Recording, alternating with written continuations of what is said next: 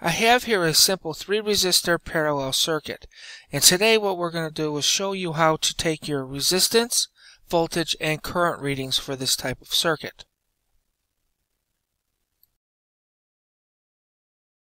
Let's go ahead and start our resistance measurements. So I'm going to go ahead and put my meter on 40. Now R1 is 12K, R2 is 1K, and R3 is 8.2K. So I'm going to measure R1, so I have to take the one terminal out of the circuit, connect up my meter, and I read 11.91. I'll go ahead and put that back in the circuit. I'll take R2, pull one of its terminals out, connect up my meter. I get 0.99, which is good. And I'll measure R3, pull its terminal out, connect up, and I get 8.08K. That one's a little bit low, but still within tolerance level. Now I'm going to measure our total. So what I'm going to do is I'm going to take my power supply out of the circuit, and with everything still connected up, I can just go ahead and measure across to R1, which will give us the value for the entire circuit. And I will turn my meter down. And our total for this circuit is 823 ohms. Which through my calculations, that is correct. So I'll go ahead and put my source back in.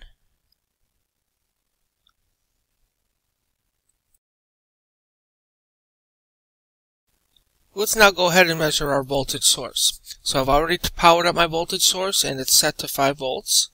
So I'll set my meter to 40 and I will pull out the leads for the power supply and measure the voltage coming in, and I get 5.02 volts.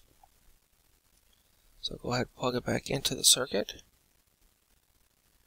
And now let's go ahead and measure the voltage across R1. Now remember, in parallel, voltage remains the same, so I should see the same voltage as the source.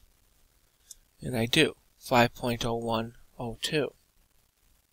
Let's go to R2, again in parallel, so I should see the same voltage. And I do, 5.01. And then the voltage for R3,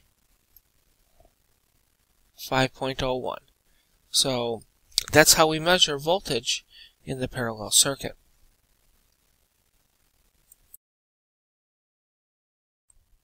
It's time now to go ahead and take my current readings for the circuit. Since I don't know what the actual current's going to be, I'm going to go ahead and turn my meter down to 400 milliamps. Now, I want to measure I total first. So what I need to do is break the circuit from the source to the actual circuit. So all I got to do is pull out my negative lead of the power source, connect up my negative terminal, and then utilizing a second jumper, I'll plug that into my power bar and connect up my positive lead of my meter, and I get 6 milliamps. Since it's 6, I know I can go down to the next setting, so I'll go down to 40 milliamps, and that gives me a little bit more accurate reading of 6.11 milliamps of current. Now what I want to do is go ahead and measure the individual resistors, so I'll put my source back in.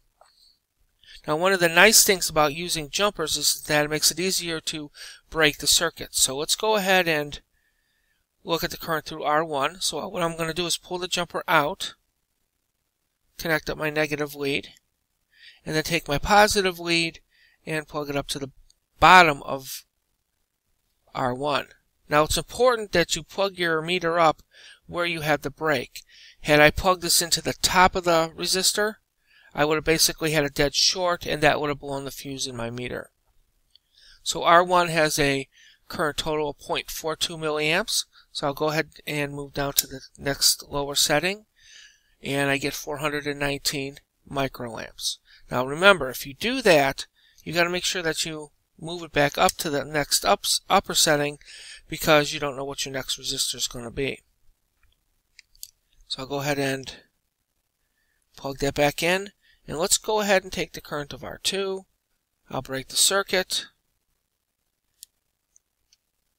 plug up my meter where I had the break, and I get 5.07 milliamps of current through R2. Put R2 back into the circuit and break the circuit at the bottom of R3. Plug my meter up where the break is, and I get a current reading of 0.62 milliamps. So I'll go ahead and turn my meter down, and I get 616 microamps of current through R3. Now you want to break the circuit and put your meter where the break is at. Now here I did it all on the bottom. I could have easily have taken my readings at the top.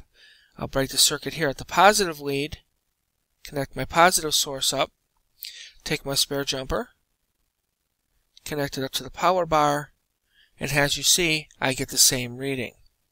Same thing with the individual resistors.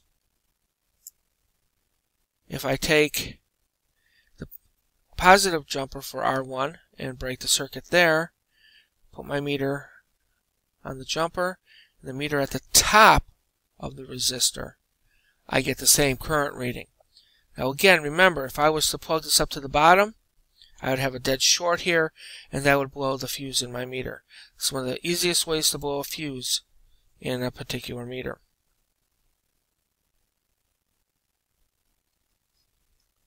And that's how we take current readings in a parallel circuit.